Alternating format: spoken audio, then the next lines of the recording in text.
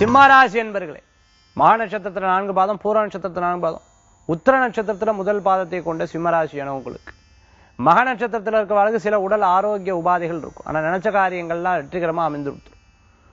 பூர நட்சத்திரத்துல இருந்துருக்கிறவர்களுக்கு நினைச்ச காரியத்தை வெற்றி அடைந்தே தீர்வு.